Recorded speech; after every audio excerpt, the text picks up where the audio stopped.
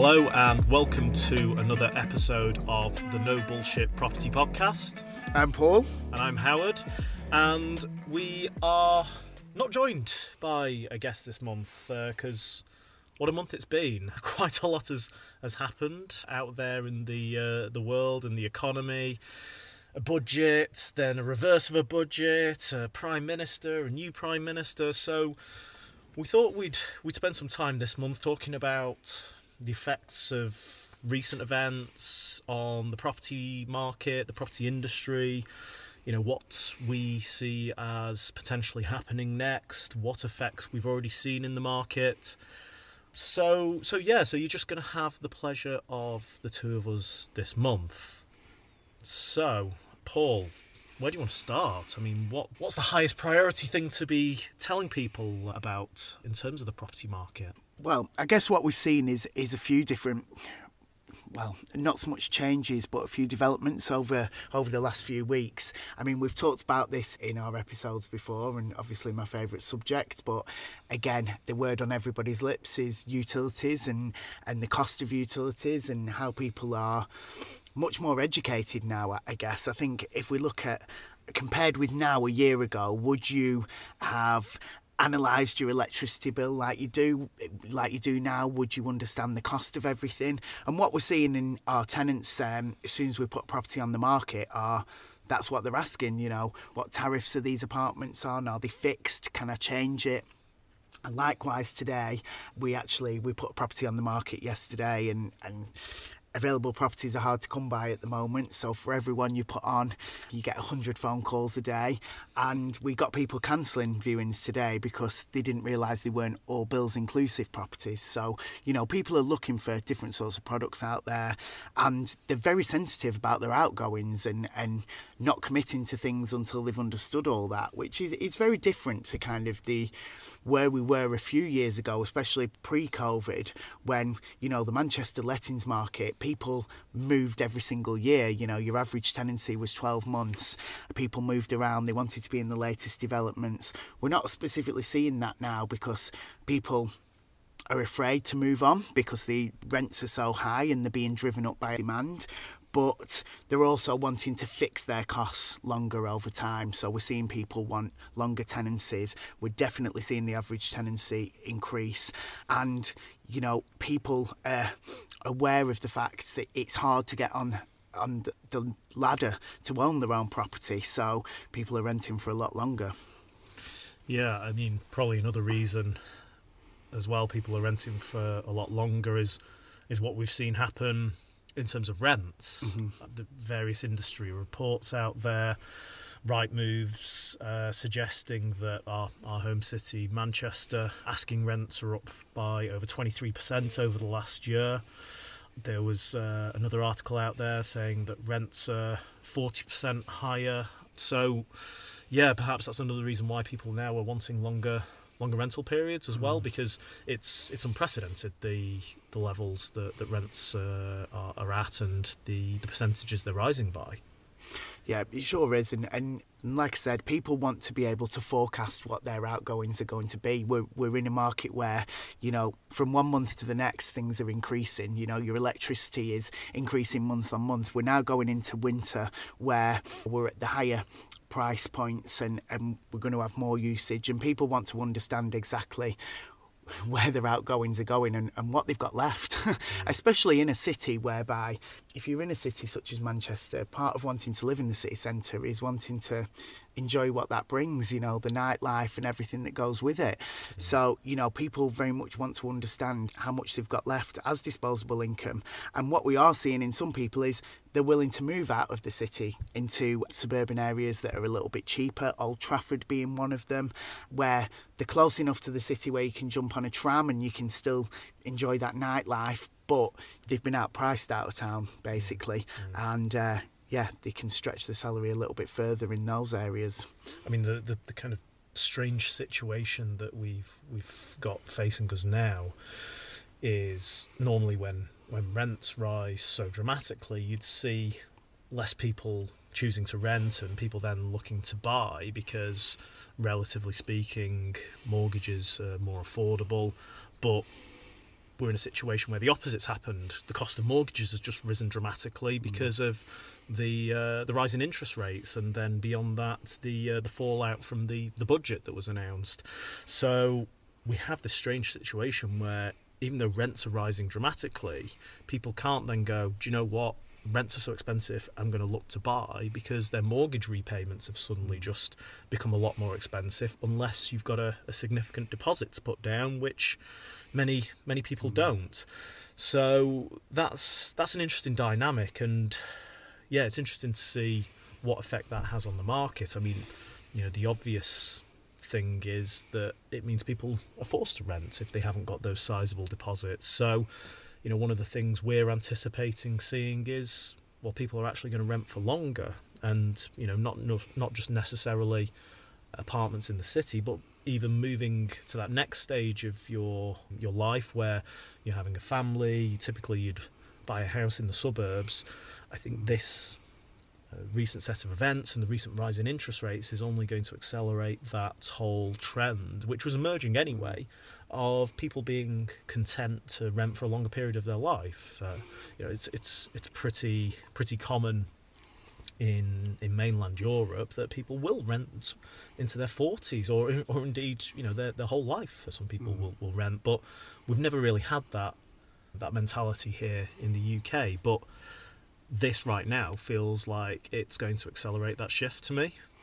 Yeah, it does make you think about shifting your mindset, and having a mortgage myself that's going to come out of a fixed term next year. It is a worry to me of what that's going to be. It's the unknown at this point, especially when you've got accustomed to your way of life, and quite honestly, a lot of people have debts, have cars, everything else. So, it's going to be a big factor. So if you can fix a rent for a longer period of time than you can actually be able to fix your mortgage, then it's a very real option. Mm-hmm.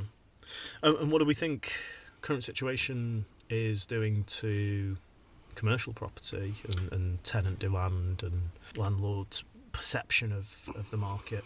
Well, I think we're now in a place where we were pre-COVID, whereby there's no sanctions anymore in terms of chasing rents and chasing arrears and bad debt. We're back to a place where we were beforehand, where legally you can chase everything in the same way you could before. I think now's the time we're going to see some businesses fall into some trouble because there isn't the COVID relief there. They might have took bounce back loans on top of that, and they've now got their COVID holidays to pay for, the bounce back loans to pay for, an increased electricity supply to pay for, as well as we know that business rates will be reappraised next April, which could potentially increase as well. But likewise, from a landlord's point of view, these building owners need to get their money.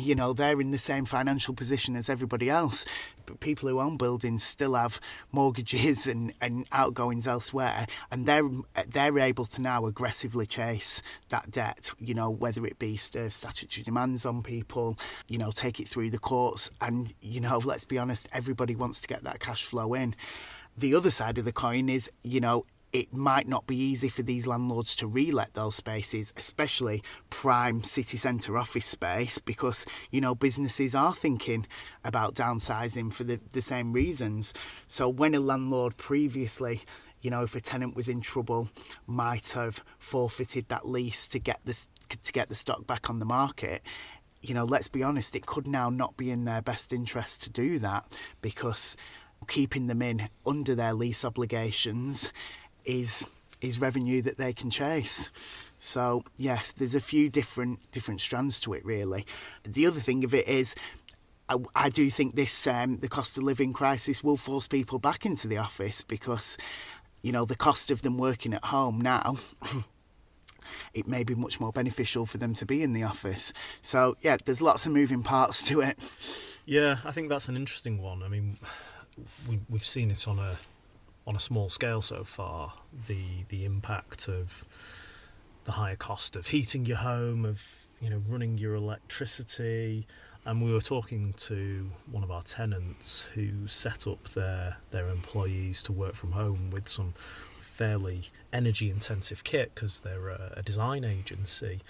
And those people who wanted to work from home for the benefits of, reduction in travel time, the benefit of being at home and working from home, etc., what's their perception going to be now? Do you want to be paying for running all of this expensive kit and the electricity costs that go with that? Or do you want your employer to be paying for that and actually therefore have the hassle and expense of going into the office? So it's interesting to see if this increased cost of living is actually going to push people back into the office, like you say, versus working from home and covering the costs of energy during the day being at home. And beyond that, the people who perhaps during COVID moved out of the city to move into a property with a garden and more space, and therefore were wanting to work from home more days because travel times were longer, travel expenses longer. Are we going to see a reversal of that trend as well?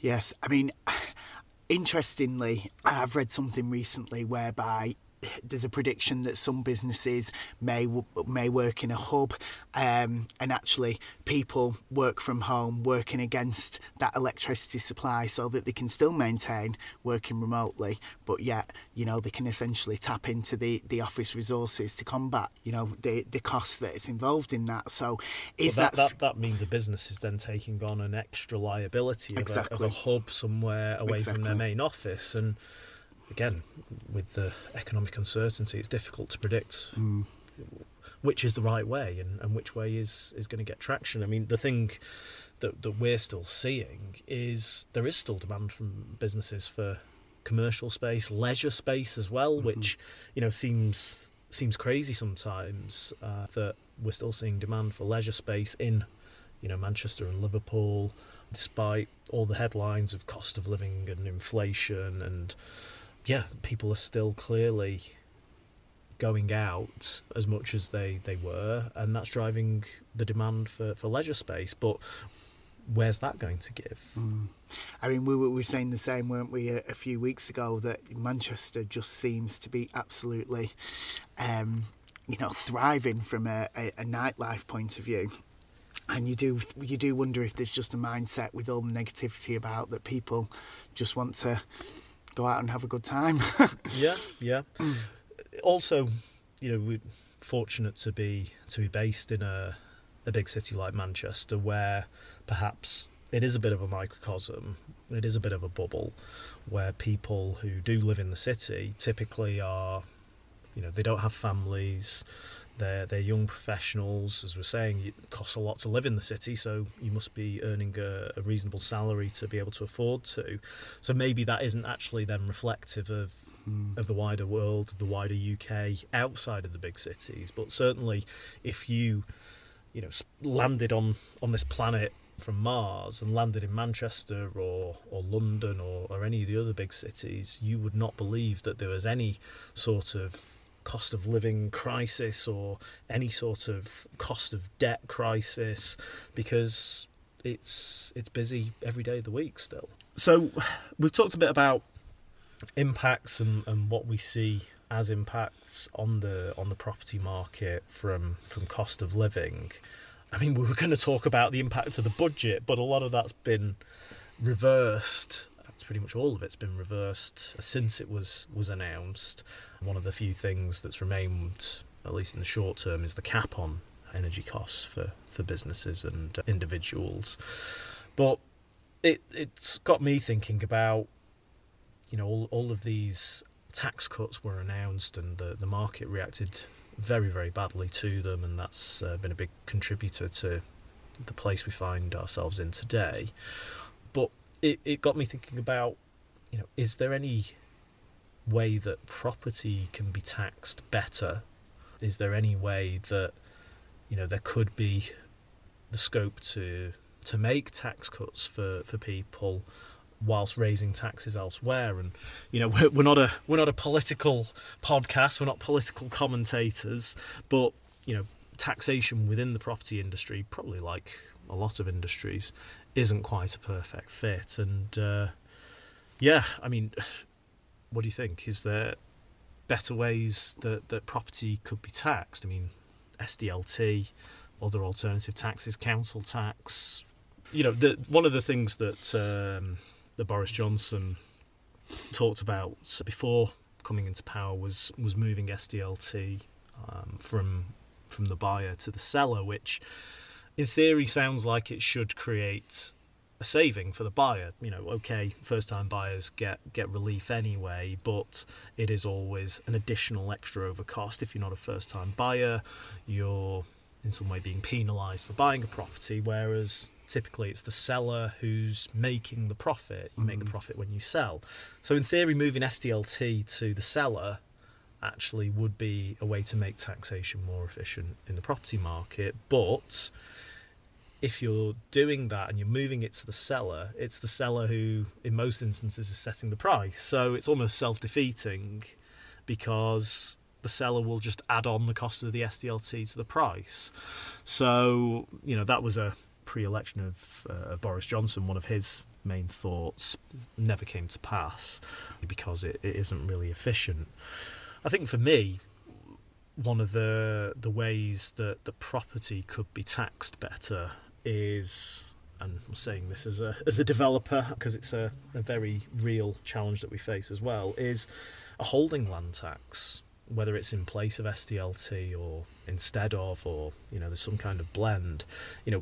One thing that holds back the delivery of housing is speculators buying land or buying properties and sitting on them and doing nothing with them. That's holding back the delivery of new homes, which is meaning that there's this shortage of supply, which is meaning that rents are rising like they are. So, if a government wanted to look at a way to raise taxes that affected a specific group of people who are not utilising resources, then that for me would be a really effective way to do it. If you are holding a property or land that is not being utilised, then you could be taxed on it. It's a good idea. Is that your idea? I think others... Do you want to run for office? Also, just a disclaimer for probably just my friends who are listening, SDLT is stamp duty land tax. Yeah. It's not. I don't think it's entirely my idea. I may have read it somewhere before. Someone may have had it before. No good idea is original. Yeah, I absolutely agree. And I was reading just today with the new Prime Minister some reflections on the property market and, the delivery of new houses each year and the housing crisis. And that sounds like a really effective way because, yeah, you're exactly right. How much land is out there and doing nothing, especially in this... in the world we find ourselves now, where it's quite difficult to get things out of the ground. Yeah, exactly. And part of the problem is land costs. If there's no incentive for a landowner to sell, they will sit and wait to get the price that they want to get, whether that's realistic or not.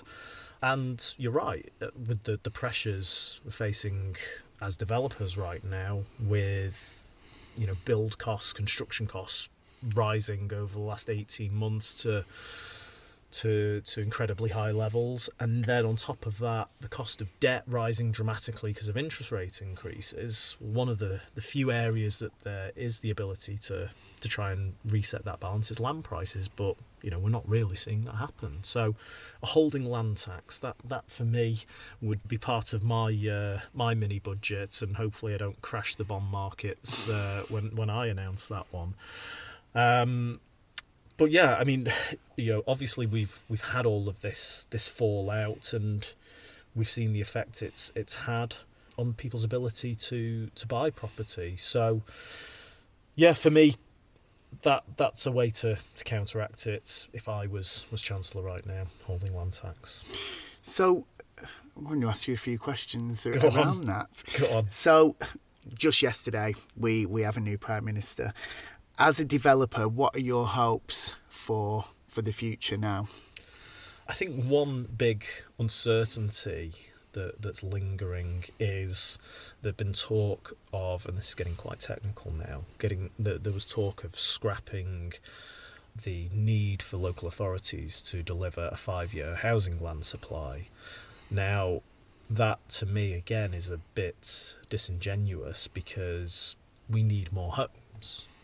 We need to have the carrots and sticks to push private landowners to sell, to local authorities to have the motivation to grant planning permissions, even if, you know, the politics for them might be a little bit challenging. You know, there's a lot of places in the UK where, you know, people are sensitive about new development. So there needs to be the carrots and sticks there to ensure that development can continue, even in slightly, you know, controversial areas where locals are not supportive of it.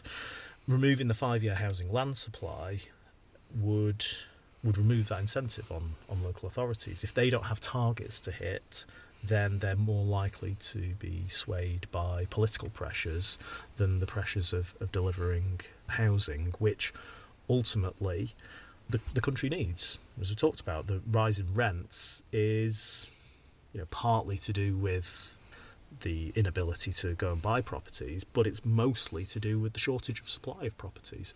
So I think that needs to be clarified, and that needs to be maintained as a policy. There needs to be those KPIs for local authorities to ensure the delivery of housing. So I think that's top of my wish list. Mm-hmm. And what do you think it means for the northern cities and specifically the northern powerhouses?